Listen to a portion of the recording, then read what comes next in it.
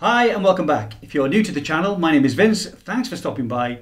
You're very welcome here indeed. So a new study out of the Buck Institute that has spanned several years has found a compound that can reduce the rate of bone loss. And as you know, bone loss can lead to frailty and to conditions such as osteoporosis and sarcopenia.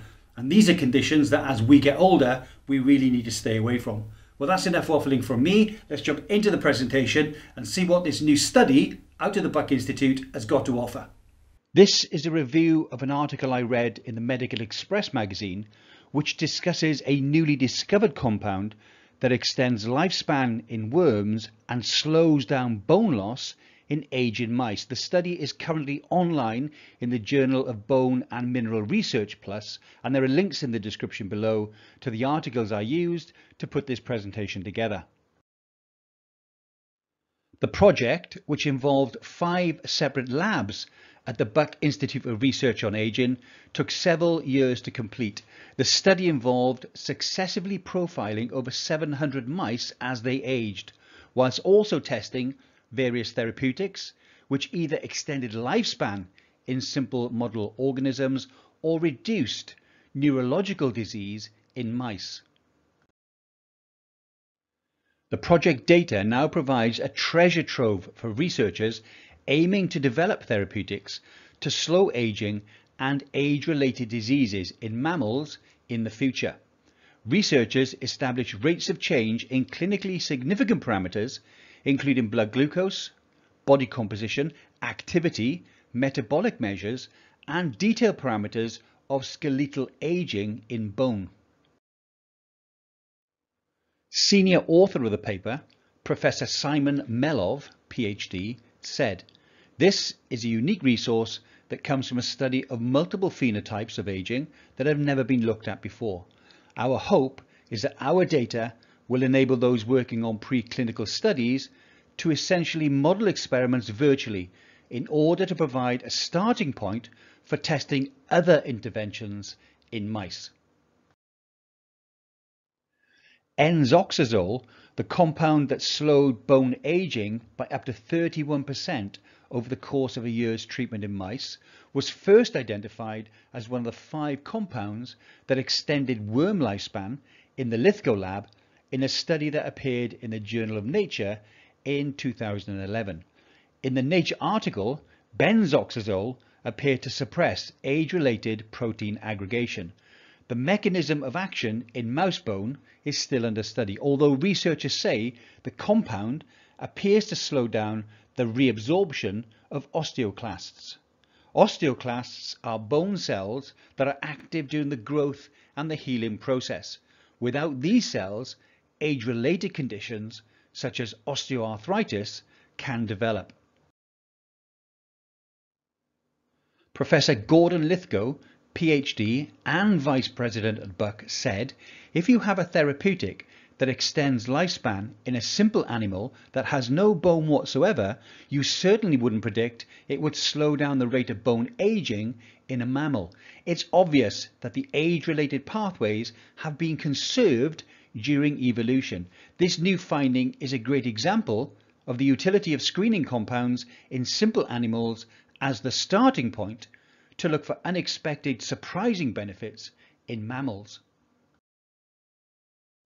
Professor Simon Melov added, "The metrics we used are all directly applicable to aging in humans.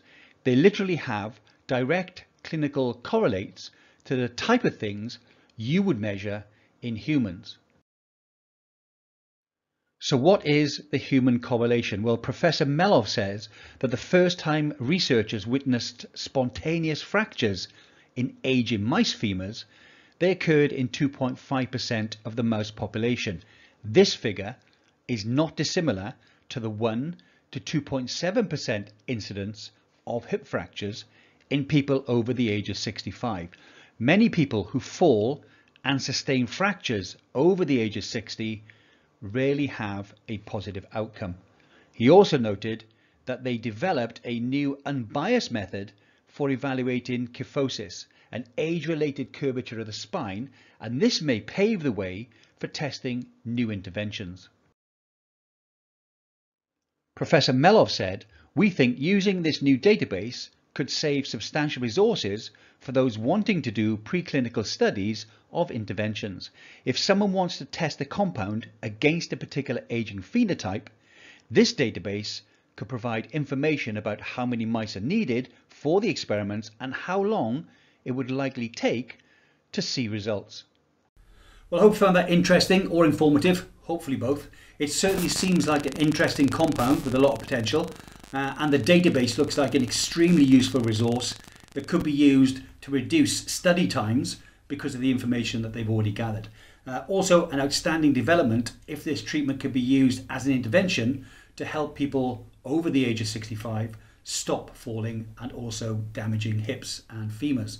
The numbers I'm going to read you now from a 2010 study, link in the description below, are quite sobering. In a recent meta-analysis, women sustaining a hip fracture had a 5-time increase and men an 8-fold increase in the relative likelihood of dying within the first 3 months following a fall. That's compared to age and sex-related controls who didn't have a fall, and that's quite a sobering figure to look at. It harps back to what David Sinclair says about the longevity and aging community that say hold on to the handrail. And what he means by that analogy is if you're holding onto a handrail, there's less likelihood of you falling. And if you don't fall, you can't break a leg, you can't break a hip. And if you look at the numbers of people that do die in the first 3 months having sustained a fall, you can see that holding onto the handrail or doing something to stop yourself falling is obviously very advantageous. One of the reasons that people do tend to fall as they reach older age is because of sarcopenia, age-related muscle loss. The good thing is, if age-related muscle loss causes people to fall, there is something we can do about that, and I've done a number of videos about sarcopenia, and I'll link one up here, but I urge you to go and look at, I think I've done about 3 or 4 now. They're in a playlist I've got on my channel. Things that you can do to reduce the effects of sarcopenia, or if you are starting to show signs of sarcopenia, what you can do to reverse it. Very interesting and useful if you think you do suffer from age-related muscle loss. Well, that's it for today. I hope you found this video interesting. I look forward to seeing you in the next video. As always, please take care, and I'll see you soon. Bye for now.